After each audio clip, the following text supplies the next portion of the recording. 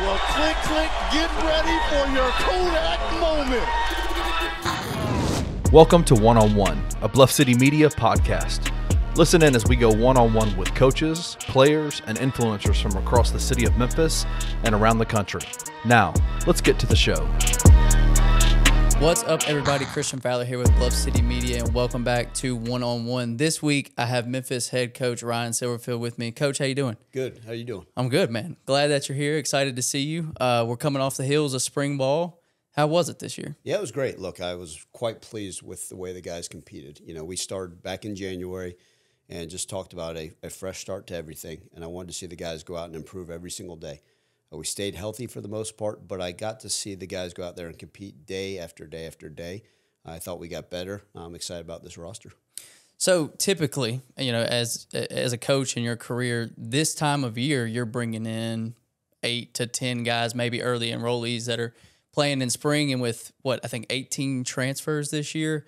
What has it been like, you know, especially this season, you guys brought in so many people. What's it been like managing all the new freshmen coming in that are early enrollees and then all the transfers as well? Yeah, I think that's, college football this day and age. Let's just say what it is. The nature of college football is there's going to be about an average of 35 to 40% roster turnover on every college football.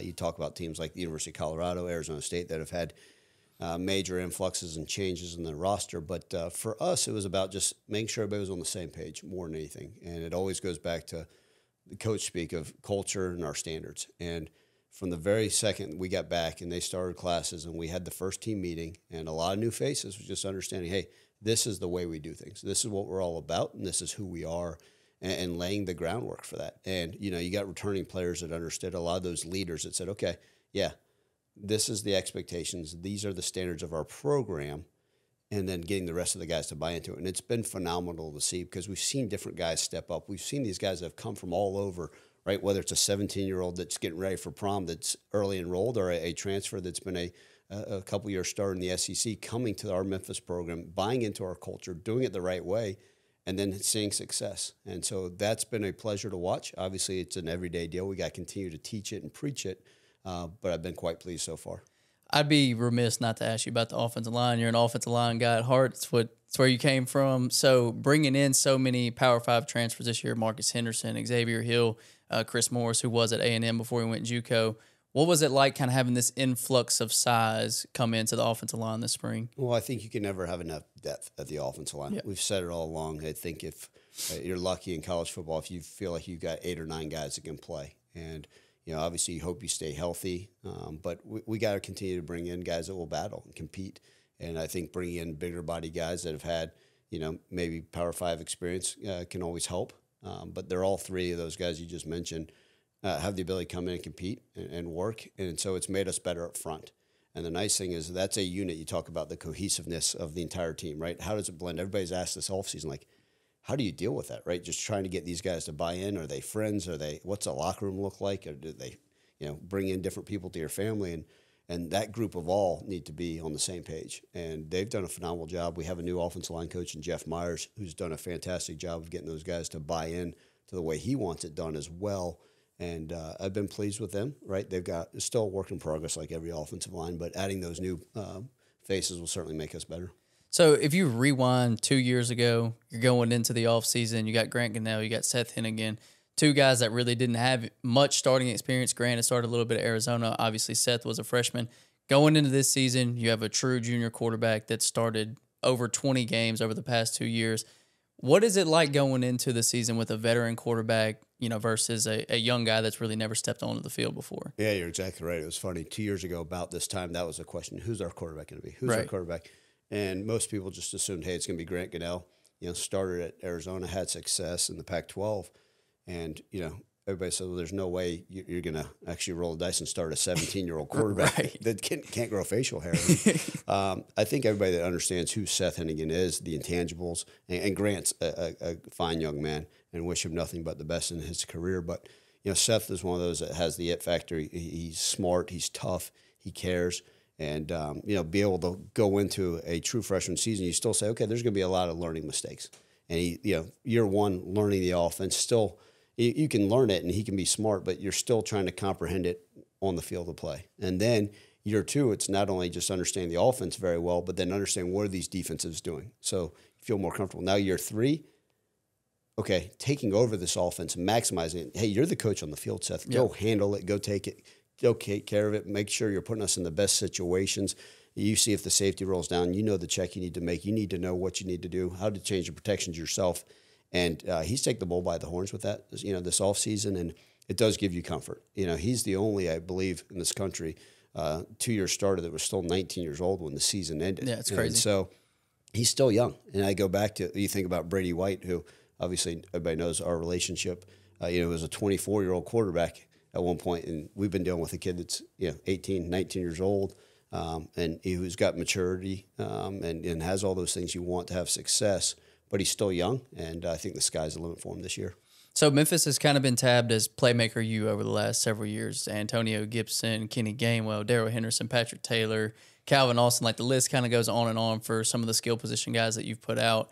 And this season, a new group comes in. You got Demir Blankumsey from Toledo. You got Towski Dove from Missouri, Blake Watson, Old Dominion. So bringing in like a new wave of playmakers, what do you expect from your skill positions this year between your receivers and your running backs? I know you've got a lot of bodies there and a lot of depth. So how excited are you to see kind of those two position groups this season? Yeah, I think that's the biggest thing is, over the last few years, we've had some success at the skill position. We know what we were, when we truly had all those draft picks, but getting to be more explosive, and that's a key. And that was one of those things this offseason, and even during the season, you studied, okay, if we're going to bring in bodies, can they help us be more explosive? And, you talk about those names, I think every single one of those guys brings a different element. And you're right, you not only add depth, but you add guys that can go out there and make plays. And that's been the key, You run the ball for 4 yards, and you'd like to see that thing get 8 yards, right? Or you run the ball for 12 yards, and you'd like to see it ripped. Hey, let's go for a long touchdown run, right? A deep pass rather than being tackled right when it's caught. Let's go do it. I think that, and then you see the growth of guys like Rock Taylor, that you mentioned. Joe Skates has got to continue to improve, and he'll bring his game just fine. But I think as you see those guys grow, it'll make you better. Sutton Smith, a guy in the backfield that we've got great expectations for. Blake Watson, he was hurt most of the spring after with a little bit of clavicle injury, but he'll be full go. Jay Ducker. So we're seeing some of these guys that I think are all capable of carrying us at a high level offensively. But that's the biggest thing is how can we continue to be more explosive? We got to do a good job schematically of putting the ball in their hands in the right way. All right, Coach, let's switch gears a little bit. I want to talk about you a little bit. I know you don't do that very often anymore. But I just want to talk about your journey, how you got here. So growing up, did you always want to be a coach, or was it I want to be an NFL player? I guess where did the love of the game come from, and how did you get to this point, just briefly? Yeah, look, I was just your average high school football player. I've been the same size since 9th grade. Truly, it's one of those. So, but fell in love with the game. More than anything, I think I appreciated everything the game did for me. I was fortunate. We were on our high school team. We were the number 1 team in the country my sophomore year, and we had a coach, Corky Rogers, who was at the time the wingest high school coach in the state of Florida history, and a true legend who did the right way, who taught us how to work and to get better, and really instilled so many things in me that was like, this is going to make me a better person when it's all said and done. And so the game had taught me so much, as it has so many individuals throughout time. And, I had a neck injury. I wasn't destined to go play at a place like Memphis. I just was never going to be good enough or big enough or fast enough. And so I started coaching spring of my senior year of my high school. And just with fortune and timing, it's one of those you say, well, an injury, you feel sorry for yourself. But then I fell in love with the idea of actually coaching. And at the age of 20, at a small college in Virginia, Division III school, very similar to Rhodes College, a place called Hampton-Sydney College, they gave me my first opportunity to be a full-time coach. So when I was 20 years old, I was actually a defensive line coach, a full-time coach at the college I was at. And I think that's when you sit there and say, okay, not only do I have an opportunity to coach and do something I love, but even though these guys may have been the same age as me, even some of them older, I felt like I was making a difference in their lives. And, that was one of the biggest things is that's something that is invaluable, to make a difference in a young man's life, to hopefully instill in them so they're eventually better husbands, better fathers, teach them work ethic, teach them teamwork, things that are getting lost in our society. I still, to this day, even 25 years later, hold dear in my heart that are important to me in the way we go about doing things. So, as you mentioned, you didn't play college ball, and that's a rarity, like for coaches not to play, especially head coaches. Did you ever run into any roadblocks with that, like throughout your coaching career, of people questioning that or whatever, thinking they were holier than thou, saying, "Oh, you never even played at the collegiate level"? What was it like navigating that throughout your career? Yeah, I mean, look, there's been obstacles for a variety of reasons. Even my first year coaching in the NFL, everybody says, "Well, you didn't play college football. You don't have a famous dad. You certainly didn't play in the NFL. Why the heck are you here?" And you look at some of those NFL staffs, and it's like, oh, I can see why these guys got certain jobs. And in my whole deal, and it'll always be the same, is if I can provide something to an individual that will benefit them, that will allow them to play longer, that may put more money in their bank account, especially in the NFL, then they're going to listen to what I have to say. And you have to prove it. And that's one of those things. Like my first year in the NFL, we had a guy named Jared Allen. And Jared's a close friend of mine who lives in Nashville now. And Jared Allen had signed coming over from the Chiefs, a $69 million contract with the Vikings. And Jared Allen did not need to listen to this 28-year-old, defensive assistant tell him, "Hey, this is how you rush the passer." But if I could show him one thing that may allow him to get another sack, well, wait a second, this guy may know what he's talking about. Let me listen. "Hey, Jared, have you thought about this and that?" Yeah, no. And then as long as you can provide them with something that's going to benefit them, Doesn't matter. it doesn't matter. Yeah. And so then, wait, now this guy's got cred. I'm going to listen. And then it's no different, right? This generation of student athletes, right, even now, I could bring in a true freshman. They always want to know the why. And I think that's so important. I don't mind sharing the story. I was able to sit down with Fred Smith, obviously, of FedEx, one of the most important people in our country and at one point in our world, with what he was able to do, and one of the most successful men. But not just because of FedEx, but I was talking with him just like this, and I said, the biggest difference between generations. And he said, "Well, let me show you." So I pulled out a picture of him when he was going to war at age 18, a young Fred Smith. And he said to me, he said, "Ryan," he said, "when we're going to war, nobody asked why." He goes, "But now every 18-year-old that I hire for FedEx, guess what? They want to know why." Mm-hmm. And so, and long-winded answer to your question is, now we just show these guys, "Hey, here's how this is going to benefit you. Here's why we hold you accountable. Here's why we do things the way we do." And it goes back, and then in their brain, nobody on the field has ever said, "Wait, you didn't play college football, so you don't know what you're talking about." So over the years, right, 25 years into this thing, sure, there's been some ebbs and flows, but no one's ever sat down with me recently and be like, "Wait a second." Sometimes I just point to the Vikings helmet or Lions helmet, and they say, "Yep, coach." I think you've made enough progress now to where that shouldn't be questioned. But I think it is cool that you had that progression, and then people see that, okay, he might not have played, but he knows what he's talking about. So my ears are on. I'm going to be listening. You mentioned coaching with the Vikings. 28 is when you started in the NFL, right? That was your... Yeah, so my first year coaching the NFL was 2008. Yeah. And that was with the Vikings for 6 years, from 2008 to 2013. How did you make that jump? Like, you're starting at Hampton-Sydney as a full-time coach. Fill in the gaps between that. How did it progress? I know you were at UCF as a GA for a time, but how did it get from Hampton-Sydney to the Vikings within, 4 or 5 years maybe? Yeah, so for me it was all about, how could I continue growing this profession? And without ever playing college football, it was, okay, where do I learn? How do I continue? I was one of those guys that would, find ways to sleep on the office, to continue to study ball, to show up at every coaching clinic, to take notes and sit in the front row, call people, ask questions. And I think that was, the thirst for knowledge and trying to be a sponge to get better as a coach really helped me. And that's why I encourage all these young coaches. Sometimes they just, I want your job. Yeah, that's great. But it's also taken 23 years to get to this seat, you know? So, but one of the things is, for me, it was, okay, how do I continue to work? How do I continue to meet people? So I went from Hampton-Sydney. Then I was a 23-year-old head high school coach in Savannah, Georgia. It was fun. I was 23 years old. Really didn't know what I was doing, but it was a blast. I learned a lot about myself. I learned a lot, when you're coaching a head high school team, when you're a head coach of a small team, you learn how to do everything from painting the lines of the fields to coach offense, defense, special teams, clean the toilets, whatever it took to make sure the program survived. Then I went from there to Jacksonville University. I was a quarterbacks coach. So I've been D-line coach, quarterbacks coach at Jacksonville University, and then got on as a grad assistant at University of Central Florida. And a lot of famous coaches actually were on that roster with me, and some of those connections I made. And then fortunate enough to get my foot in the door with the Vikings. And from there, was over at Arizona State, and that's where I met Mike Norvell.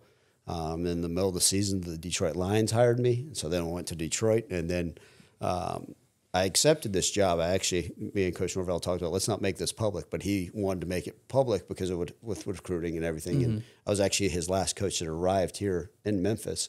But my last game coaching was against the Chicago Bears, January 3rd, 2016, I believe it was. And then I was here in Memphis January 5th. And I was coaching at Soldier Field knowing, hey, I'm going to go back to my office in Detroit, pack my stuff, and come to Memphis. And I've been here since.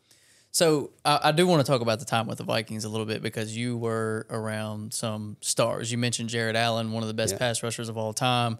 And then on that offense, Brett Favre, one of the greatest quarterbacks of all time. AP, one of the best running backs of all time. And then Sidney Rice, Percy Harvin. Like there was Bryant McKinney, I believe, was left. I mean, those teams were stacked, absolutely loaded teams. What was it like being in that environment? Because I imagine if you're on a losing team, it's never as fun, but when you're on a team that's that good, has that much star power, goes to the NFC Championship game, what was that time with the Vikings like with all those amazing names on it? Yeah, it's funny. You sit back and when you're there, you don't appreciate it. You just said, well, this is a coworker, right? Adrian Pearson's just a coworker. Well, Adrian Pearson will go down as one of the top running backs of all time, right? Brett Favre, you're sitting there eating lunch with him in the cafeteria at the time. This is just more another of day. A player. Yeah, there's no difference. But you think about how remarkable they are in the history of the game, right? We even brought in Randy Moss the second time around, and I sit back and I see Randy on TV. I'm like, you just always think about the different interactions you had, and then you see people with a Randy Moss or Brett Favre jersey, like, oh wow, well these guys were obviously legit famous and had success on and off the field. But you grow to appreciate it, especially those that worked really hard at their craft. Brett Favre's best statistical year was his second to last season with us. So when we went to the NFC Championship game, played the Saints, Bounty overtime, get Bounty Gate. Yeah. I don't bring that up, but then when you think about it, think about it, head coach of an NFL team was suspended an entire season. Yeah. Because of something that occurred. It's bizarre. I don't think it still gets enough pub what occurred. Brett took a beating in that game too. Yeah. I don't mind sharing this publicly, but it's probably only in this setting. But post-game in the NFL, you shower with your players. Yeah. Obviously, they're grown men. And Brett had known to be a little bit of a jokester. And we're in the shower in the Saints Dome after the game. And it was a tough loss. We had 5 turnovers, lost in overtime. And, as the media rolls out, then people start to shower and all that stuff. And we're both, I guess, near each other in the shower, and he starts hitting my arm. Hey, Ryan, I go, now's not the time. Like, I'm not in the mood to, and I'm certainly sure he wasn't. He points to the back of his leg. He goes, look at this. And the back of his leg had already started swelling and bruising. And you sit there and say, what the hell is that from? I mean, you think maybe over time of getting hit. Right. But it had already started, the bruising on the back of his legs just from that game. And then you go back and you watch the film and you look at it and you say, my God, those were some vicious hits he took. Brutal. And but you go, and then sure enough, Bounty Gate comes from it, and people are suspended and cost people their jobs. But all that being said, but with Brett Favre's best statistical year, you go back and look at him. He was a guy that could have come to the office whenever he wanted, could have left whenever he wanted, but he ended up showing up at 6 a.m. every morning. There's times you'd leave the office at midnight and you'd say, why the hell is there a light on the quarterback room? You go in there and Brett Favre's just sitting there taking notes. So the preparation of some of those guys and what they were capable of doing, it kind of just continues to prepare you, and one of those things you can never lose sight of. For sure. And then, like, throughout that tenure, I just remember this from, obviously being a huge NFL fan forever. I think it was against the 49ers. It was either in the playoffs or right before the playoffs. Off the back foot, Greg Lewis, back of the end zone. What was that moment like? Because for me as a kid, was that the 09 season? I'm 09 season. It was in the Metrodome, the old Metrodome, which is now, I don't know. I think they still play some baseball games in there. No, the Twins don't. And it was going towards the visitor locker room at the right corner of the end zone. Brett Favre throws it. He was wearing number 87, and Greg Lewis was back of the end zone, game-winning catch. And it's so funny because now, you see Greg was he's coaching the NFL. Yeah. I think he just moved on. He was with the Chiefs in the Super Bowl. He's with the Eagles and stuff. And he got into coaching soon thereafter. But, yeah, you think about games like that, and you just kind of remember and reflect. And those are games that you always remember. And just some of those memories sometimes just even in the locker room because of the people you have the opportunity to be around. also beat the piss out of my Cowboys that year in the divisional round. Badly. Yeah. Very badly. Yeah. So what was in that time in Minnesota, like what was the moment that stands out to you the most? Like when you think back, when you reflect on it, like what is that one moment that kind of catches you the most? Yeah, I think you talk about the NFC North that we were in, and I enjoyed that, and I enjoyed the time around some of those guys. We were at one point 9 yards short of the all-time rushing record Adrian Peterson was, and you sit there and say, man, it could have been cemented in legacy. It fell 9 yards short of Eric Dickerson's record. So you kind of go back and look at some of those milestones and monuments. Obviously, being able to play in the NFC Championship, playing a wild card playoff game in Green Bay. Mm-hmm. One year we actually played the Packers 3 times in a month. Everybody says, well, how the heck does that happen? Well, they were scheduled for back in, now there's 17 games, I believe. Right? Yeah. But back in the day, they were game 12 for us. Then they were game 16 for us. Then the wild card round. Then the wild card round. And so you sit there and play them, or game 13 for us in 16. Then you sit there and play in a wild card game in Green Bay. And you want to talk about the frozen tundra. Now, Minnesota's cold, but they always had the dome. Right. And playing a playoff game in Green Bay, yeah, I'm still cold from that day. I believe it, man. I would probably die. I'm probably missing a small toe because of the frostbite, but So then after that, you mentioned you transfer. That's where my brain's at right now. No question. You leave and you go to Arizona State for a second. Mid-season in the NFL, you go to the Lions. How did that go down? Yeah, so I was at Arizona State and just kind of hanging out, and they gave me some fancy title that all these coaches have now, right? Senior offensive analyst. Right. I don't know what the heck I was. But that's where I had the opportunity to meet Mike Norvell, who to this day still remains a close friend and one of the reasons I'm sitting here today. And in the middle of the season, Jim Caldwell, who's the great head coach, reaches out to me. And at the time, the Lions were 1-7, mm-hmm. and he's like, "Look, we're making some changes." They end up getting rid of their general manager, their offensive coordinator, and both their offensive line coaches. And he said, "We've got Dom Capers, the D coordinator of the Packers at the time. They got the Packers twice." He said, "We're going to make some changes, and would you be interested in coming up here and joining us, see if we can get this thing turned around?" Well, in my mind, I'm like, they're 1-7, so even if we finish 2-14, I'll be back, looking for a job and trying to figure this thing out. And very fortunate, went up there. Jim Caldwell is one of the best coaches, the biggest class acts in all of life, and got a lot of respect for him. He's obviously the one that with Peyton Manning and the Colts and Tony Dungy disciple, and I was with the Tony Dungy disciple and Leslie Frazier up in Minnesota. Mm-hmm. So had a lot of respect for him. Learned a lot about leadership from him. Went up there, the really funny, the story of the night Mike Norvell got this job here at Memphis is the same night we were playing the Green Bay Packers in Detroit, Thursday Night Football. We were beating the brakes off of them. The Rodgers Hail Mary. Darn Aaron Rodgers Hail Mary. Last second play, maybe 56 yards. Unfortunately, you remember some of the things that just torture you, and catches it for a touchdown. Or else we would have had the biggest turnaround in NFL history and finished 7-1. Yeah. And instead, we were 6-2. So we were able to get on there and keep our jobs. But that was the same night Mike got the job, and him and I talked about 3 a.m. in the morning.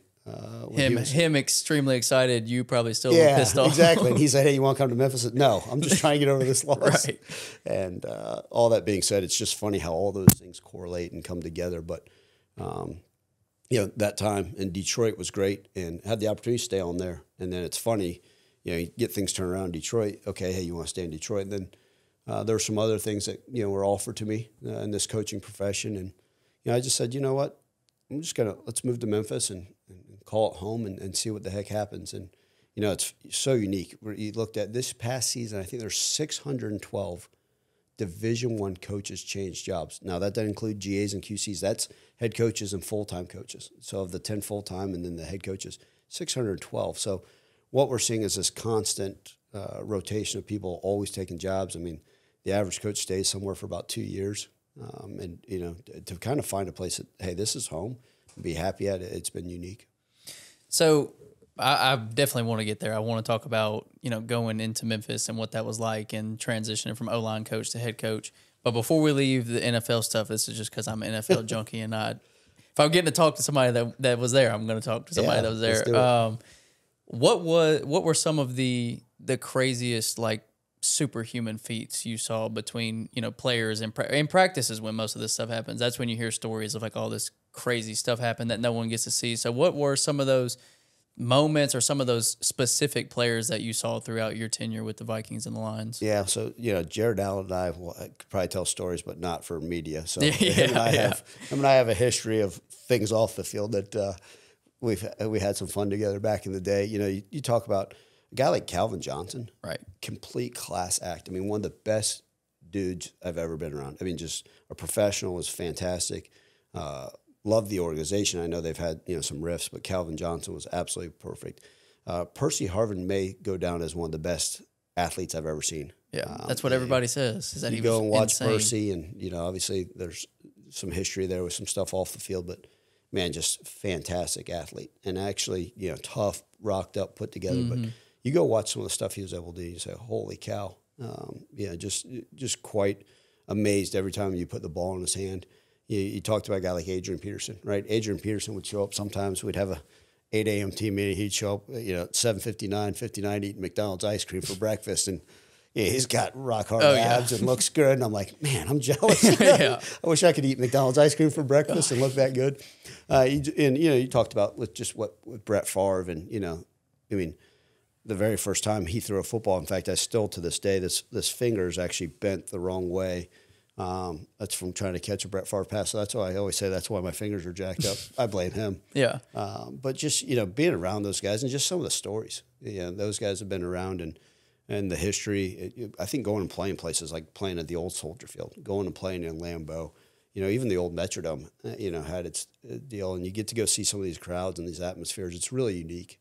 And it's funny because I always try to talk to our players about, like, listen, guys, we've got guys on our staff that have played in the NFL, but, having the opportunity to coach in it, you just see things in a different light with our guys. And I think it's something I can constantly, implore to our 18 to 23-year-olds on our roster right now.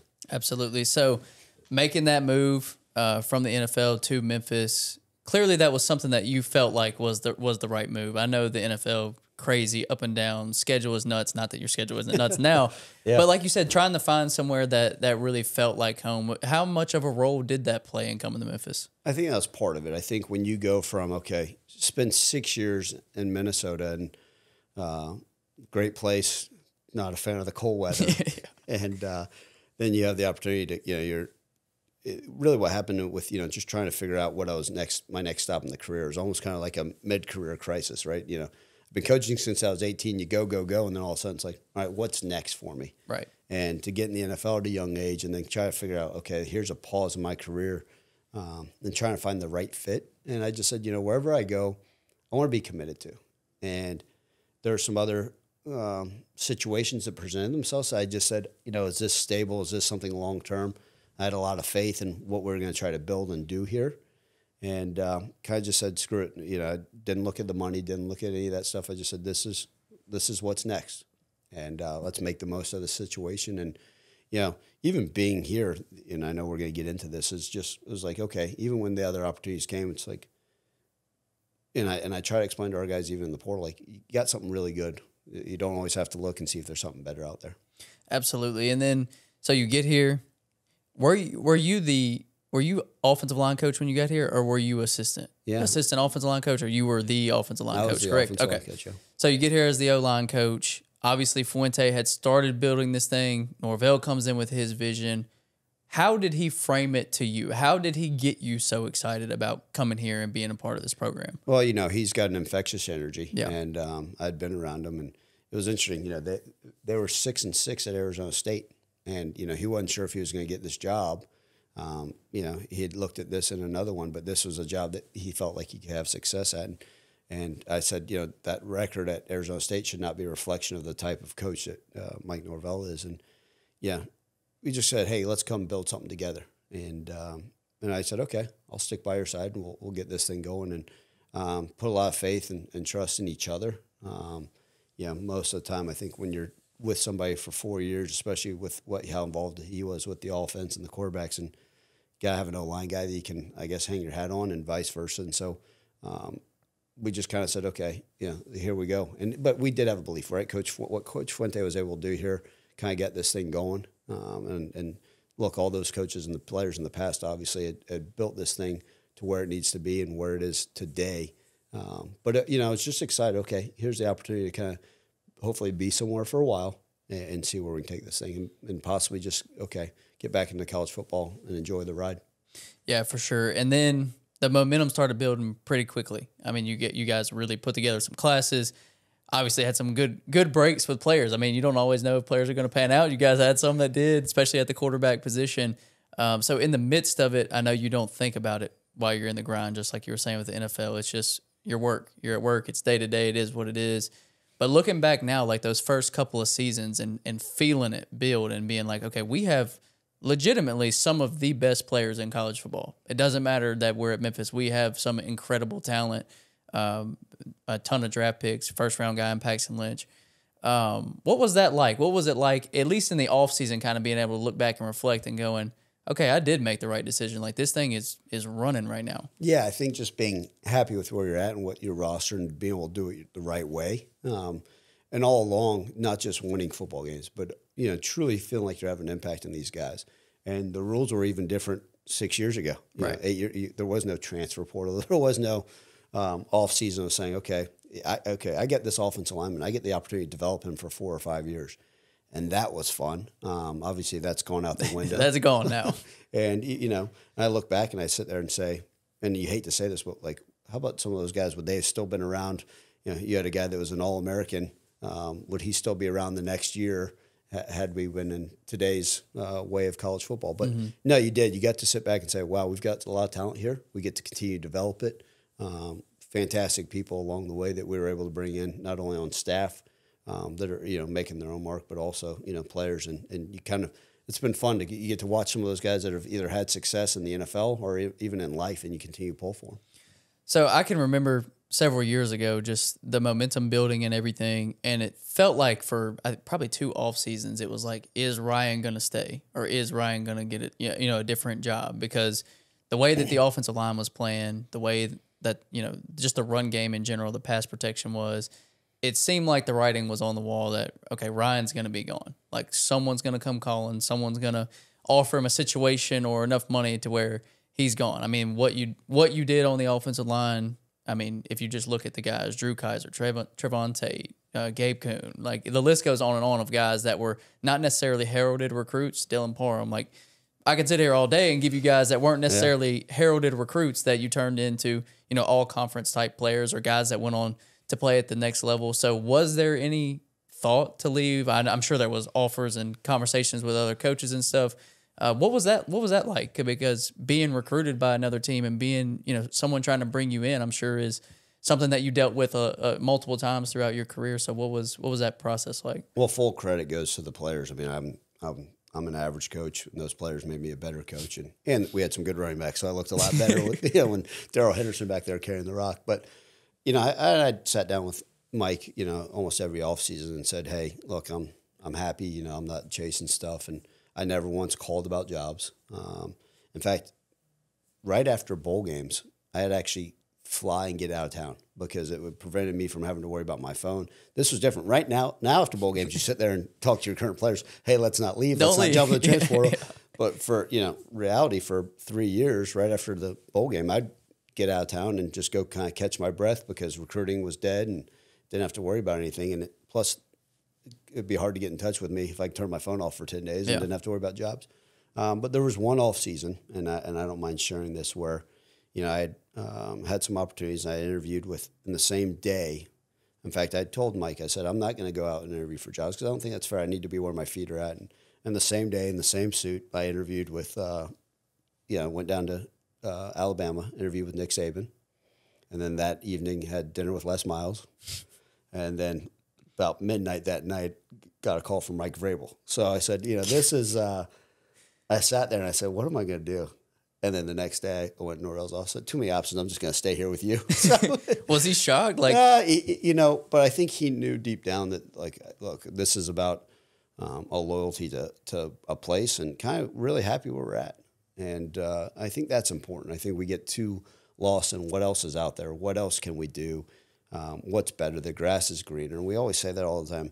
I don't know if I'm here the rest of my life, right? But I'm really happy where I'm at. There's different challenges to being the head football coach at the University of Memphis than there were last year, than there certainly were 7 years ago. Yeah. It's an ever-changing deal, but we're going to stay on top of this thing and have success. I understand about winning more football games and going to win a championship. That's obviously the number one goal. But when you figure out, like, look, we got a good situation here. We can do things at a high level. It wasn't about it, and I said, hey, I'm just going to continue to be the best coach I can be for this university, the best steward of this community, and pour into these guys and see what happens. So then we get to the 2019 season. Obviously, that's the peak. That's the top. It's the best season in school history, with College Game Day, with the conference championship. It really did, from very early in the season, felt like a magical kind of year. Yeah. It's one of those years, they say every time a team wins or has success, sometimes it just feels right. Sometimes that ball bounces a different way for certain teams, and that's the way that season felt. It felt like the stars aligned that entire year.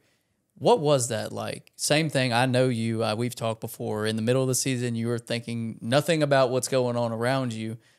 But now I know you've had plenty of time to reflect on it. And that's also when Mike transitioned out and you transition in at the end of the year. What was that season like?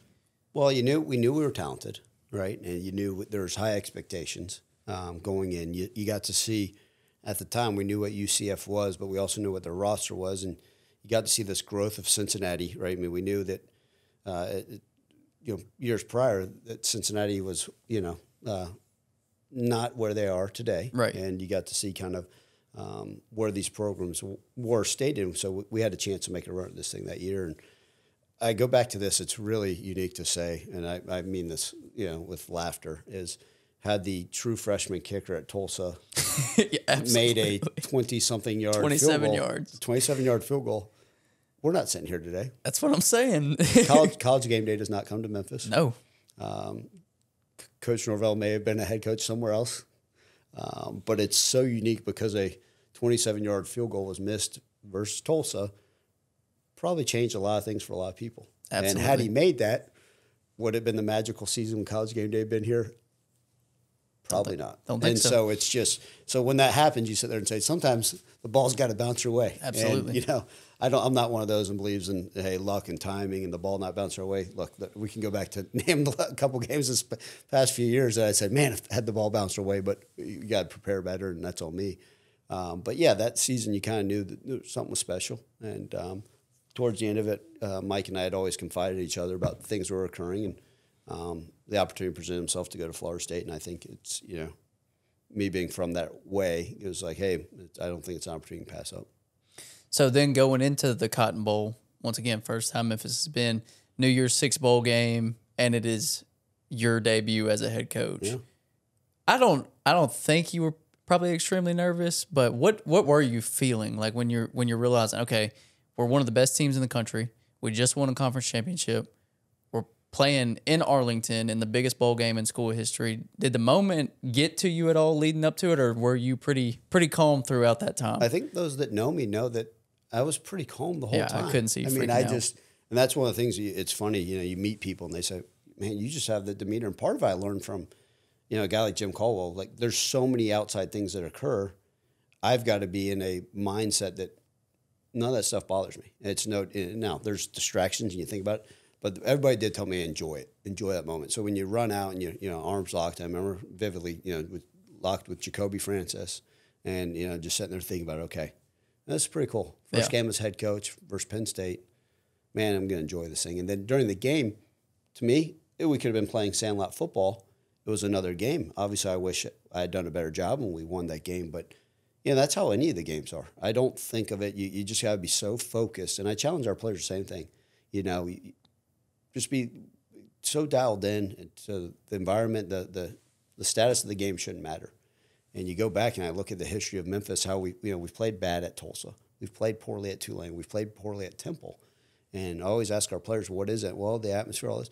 Well, we can't let that. It doesn't matter if we're playing Ole Miss or Mississippi State. Well, how can we play so well when we play these SEC teams? Well, the environment. It shouldn't be about that. Right. It should just be about the focus. And so for me, anybody that's come watch, generally my mindset and my approach is I'm so dialed in that whatever else happens, whether it's practice on a Wednesday of spring football or if it's the Cotton Bowl, that you can't let those things phase you. Yeah, and I'm going to ask this just because I'm a Cowboys fan, but I was in the stadium I've never seen anyone in person play as well as Micah Parsons did that day. Yeah, I wish he'd declare. You know, some of these guys are declaring for the NFL before the bowl game. Right. I think it had that young man declared for the bowl game just a couple days before. Might have won that one. I might have a cotton ball ring on my finger instead. It's the first time I saw it. We ran a trick play, reverse to Kenny Gainwell, and Kenny Gainwell is a legit NFL player. 4.4, 4.5. Yeah. And you know, we run it all practice, and no one's getting to it. And I'm like, all right, here we go. Reverse. Micah Parsons runs through the A gap and tackles Kenny Gainwell down on reverse. I said, man, that guy's really good. And then we run a slip screen out to Antonio Gibson, also a guy that started as a running back in the NFL. And I see Micah Parsons take off from the backside and go make a tackle for no gain. I said, that guy's a little bit different. And then sure enough, he's, you know, probably the best linebacker in the NFL. Yeah. So as a Cowboys fan, you guys got yourself a healthy linebacker. Had I wished he not played versus us? Yeah, because it may have changed it. He was but you could tell at one point why he was so special. Oh, yeah. I remember sitting in the press box, and I had, obviously, just being a college football fan, I had seen Micah Parsons before, but like texting Kenny because he's down the field, I'm like, this dude is absurd. Like, I've never seen anyone in person this way. I mean, it was crazy. He played one of the best defensive college football games that I've seen in my lifetime. So transitioning into that Cotton Bowl, you get to the off season. Are you what's your mindset in that time? Do you feel pretty confident that you're going to get the job? Are you worried about what is it like? I had actually, there was a 7-day window. So I was, I got named interim head coach after the conference championship game that night. And I was actually supposed to go get on a plane with Mike the next morning after he talked to the team and he wanted to introduce me in Tallahassee. Yeah. And, the president and the AD reached out to me the night after the conference championship game, late night, and said, hey, you're going to be named the interim. You have the opportunity to interview for this job, but we're going to interview a bunch of other candidates. And I believe I was the 7th interview for this job. I spent that whole week, everybody says, did you prepare for the job? No, I went and recruited and got with our staff and told them that, hey, we're just preparing to put ourselves in the right preparation for the Cotton Bowl and then also to make sure this recruiting class looks the way it needs to. And interviewed for the job. And then, so I actually, really 7 days after the championship game was when I was named, and quickly ran to a press conference. And then from the press conference, after being named head coach, ran to a recruiting visit, and it's been nonstop since. Yeah, absolutely. So over the last couple of years, you kind of hinted at this earlier, the ball hasn't always bounced the right way. There's been a lot of those games. It's like, if this, and this, you can nitpick any game, but it's like, if this one thing would have been different, we could have been 10-2 this year. We could have been 9-3 this year, but it doesn't always happen that way. I don't want to say frustration, because I know you take it as it comes and it is what it is, but what has it been like just being so close and having a lot of those moments over the past couple of years? Yeah. I think it's always going to always put it on me. I've got to do a better job putting us in the right situation so we can have success. I think it's easy for coaches to deflect things and say, well, this and that, and if this player done that, no, that's my job to make sure our staff and the players are in the right situations to have success. So ultimately, it's on me to find, okay, how can we be better prepared? How can we find solutions? Sometimes it may be scheme. Sometimes it may be changing of personnel, right? In order to put us in the best situation. And so those are the ones that frustrate you. Yeah, we've lost games here. I go back and, we lost. Think about when we played Missouri. Last time we played Missouri, I think it was like 42-3 at halftime. It was bad, and we had one of the most talented teams we've had in Memphis, and we were rolling. We had some good players, and Mizzou kicked the crap out of us. That game hurt bad. But then you go and look at some of those close losses. You think about back-to-back years in overtime versus East Carolina, games capable of winning. Does the trajectory of the season change had we beat Houston this year? Right. Obviously that one sticks in your stomach and makes you sick, because had we recovered an onside kick, had the refs even thrown the flag on that where they said they were offsides, we apologize. Had we made one of those tackles on the 4th and 12, had we been able to convert a first down? Those are the things that you sit there and say you're close, but that's my job is every week, every season, okay, how do we prepare ourselves so we're not even having those questions? So next time we play East Carolina, it's not an overtime game. We're winning the game the right way. Have we have the opportunities to have a lead, to be able to finish a team off? So I'm constantly studying that, constantly looking at ways. Have we been close? Sure. Had the ball bounced our way little bit different. Yeah, but I can't play that game. It's just got to put us in the best places, so we are in the best opportunities to go have success. Yeah, and I feel like going into this season, the conversation from a media perspective is like, this is it. Like this is Ryan's important season. Like he has to do something this year. How do you view it? Because everyone wants to have their own storylines and make their own their own storyline of this is how it is behind closed doors. What is it like for you going into this season? Yeah, I treat it just like any other season. Kind of what you and I were talking about before even coming on air was every season has been completely different, right? When I first got the head job, COVID, and it was a completely different circumstance, a completely different way of going to do things. And you talk about that, just then all of a sudden this transfer portal opens, then this NIL. So it's a different world year in and year out, and a different roster, different situations. I don't sit here and say, okay, hey, this is what it's got to be or else. No, nobody's going to put higher expectations on themselves in the program than I am. We have got great expectations for ourselves to have success. We should be competing for championships, make no bones about it. I said it even when I got the job. The minimum expectation is compete for bowl games. And but this is a year that we should go out and have some success. I don't sit here and say, wow, well, SMU has twice as much money as us and they can go get players in the portal that we can't afford. That's neither here nor there. The average fan doesn't care. Go out and prove it and win games, and that's what we're going to do. So correct me if I'm wrong here, but this is basically your team now as far as recruiting goes. I think the majority, or any of Mike's guys left, maybe a couple that are fifth years. Yep. But majority, this is your team. This are guys that you've recruited, from the time you took over until now. I'm not going to say. Does that instill more confidence in you that this is fully your team? I'm not saying that those guys that were Norvell's guys weren't your guys or anything like that, but is it a different feel that knowing that you pretty much brought this whole team in? Well, this is even my first year there. They were still my guys, right? Absolutely. But, the reality is you just know, okay, hey, this is the way we've been able to build it. It had to be built uniquely. The NCAA hates the term roster management, but that's where we're at. But it gives you great confidence because, even going in the spring, everyone says, well, how talented are we? Did we add enough pieces? We're talented. But what gives me great confidence is the mindset and approach of these guys. They've been phenomenal, the buy-in. And we talked about it earlier, just, understanding, okay, this is the culture. We talked about, you guys have heard me use the phrase all in. These guys are all in, and it's been so much fun because they care, they work, they're willing. They've got this mentality of, this is the standard, we're going to bust through the damn standard, and we're going to prove to you, we're going to prove to everybody what we're truly capable of. And that mindset and that approach of the guys on the roster, that's what gives me so much confidence. Absolutely. So I'm gonna hit this last question, then we'll get out of here. It's not like you haven't had success at all. I feel like that's how people frame it sometimes, is that not been success. I think you're the first coach to have back-to-back bowl wins at Memphis, if I'm not mistaken. Mm-hmm. And that's obviously that's a big thing for this program, is going to bowl games and winning bowl games. It continues that relevancy.